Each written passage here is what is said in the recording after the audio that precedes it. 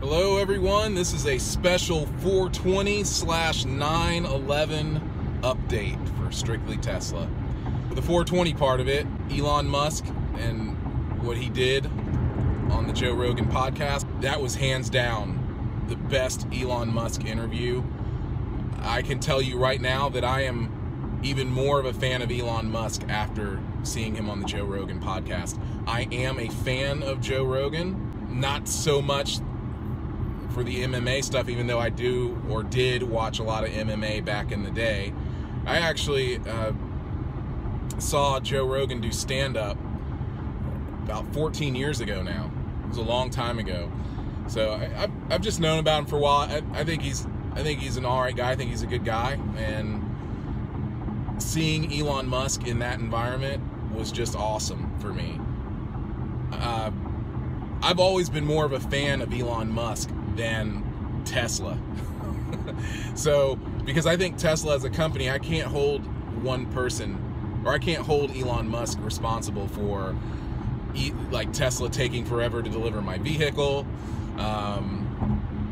this, that, and the other. All the other things that go on, can't completely hold him responsible. You can hold him responsible for the things that he does on Twitter and stuff like that, things that the promises he makes and sometimes can't, or most of the time cannot keep.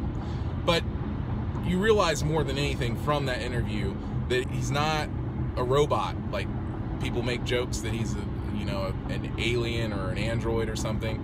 He's a human being, and he's got a lot going on, and I really enjoyed it. And I think that people flipping out over him taking that puff of, because he really didn't inhale it. I mean, anyone who knows anything about smoking pot knows that he did not inhale from that blunt or whatever. He didn't really drag on that at all. He got nothing out of that. If anything, he got a contact high. Now, I'm not going to sit here and go on this whole thing like, hey, let people like legalize marijuana. I'm not even going to get into all that, because quite frankly, what he said following taking that little bit of that drag or whatever that was, that fake hit, he made a really good point, and it's the same point that I make to a lot of people. Getting stoned is fine. I'm totally cool with that. But if you're trying to get somewhere in life, or you're trying to get things done, you don't have time to be getting stoned. And I know that from experience. I mean, you know, if you're out there, you're an entrepreneur, you're a businessman or a woman, whatever, you know that most people, now I've known some people who were very productive when they were stoned. It was like they were meant to get high, and more power to them. But for me personally, I cannot be under the influence of anything and get anything done, anything productive, you know, at all. So everyone flipping out and saying the stock is tumbling because he took a, you know, because of that interview, they're full of it. He's going to bounce back from that. Tesla's going to bounce back from it. I'm not hearing a word of that nonsense at all. And at the end of the day, it was legal for them to do it where they were. Doesn't matter about the whole SpaceX thing. I don't care about that. It's like, obviously he knew what he was doing when he did that, and he didn't give a fuck. Oops, excuse my language. But he didn't give a frunk. Let me say that. People are asking what I think about it. I think let him do what he wants to do. It's just like Joe Rogan said, you're Elon Musk. You can do what you want, do what you want.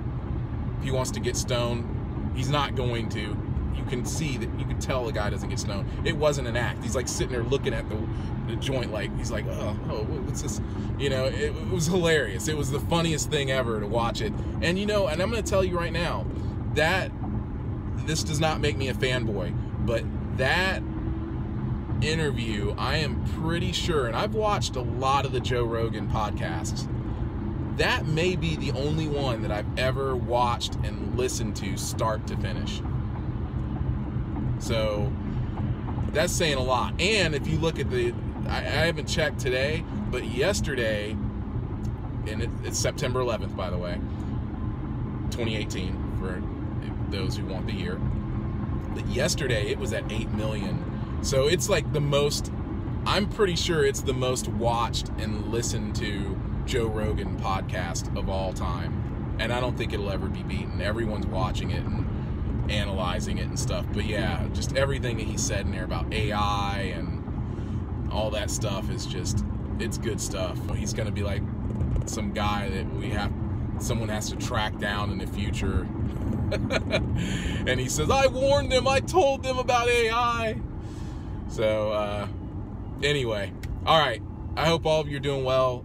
I'm gonna pick the videos back up soon. I've just been working really hard on my wife's studio, and it's been crazy, and I'm just having to deal with a bunch of stuff, so it's making it really hard for me to constantly work on these, post these videos every day. But I'm getting on it. I'm gonna get back to it, and even all the ones that are old that should have been out, they'll eventually see the light of day. They'll make it to YouTube.